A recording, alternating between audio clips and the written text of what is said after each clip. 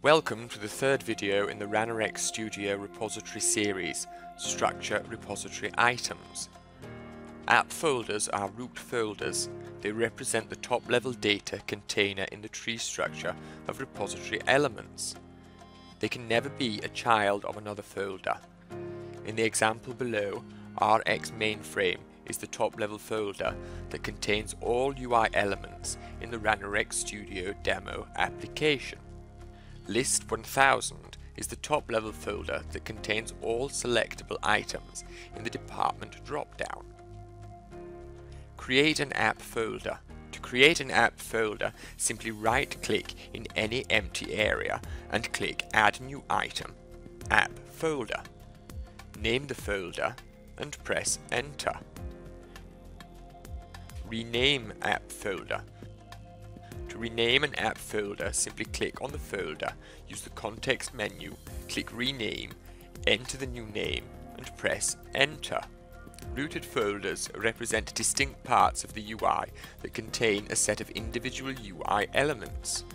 Repository items in a rooted folder all share the same base path, i.e. the path of the rooted folder. In the example below, the Rx tab standard is a rooted folder, which contains repository items.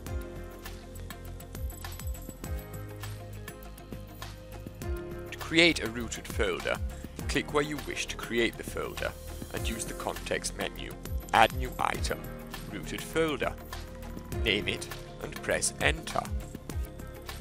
You are also able to group repository items in a new folder.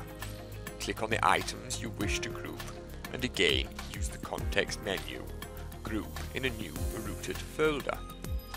Once named, the items are grouped in the new folder. You can rename folders using the context menu. A rooted folder's path should always be the longest possible path shared among all the repository items it contains. To ensure this is the case, use the Optimize Folder Path option. In this example, the folder's path is empty and the two repository items' paths are in full. Please note, they only differ in the control name at the end.